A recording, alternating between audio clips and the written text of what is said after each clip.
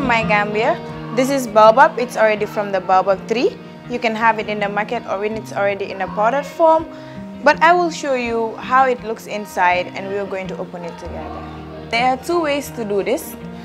One, it's either you remove this, create a hole here and put water inside where you can have a nice juice for yourself, or you could break it, which is the method that most people know, and that is the method that we are going to do.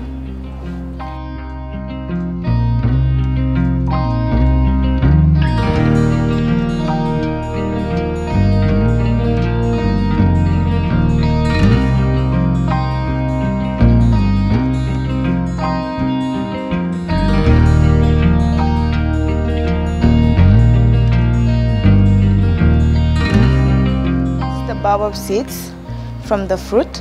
You can use it to make juice for yourself and enjoy.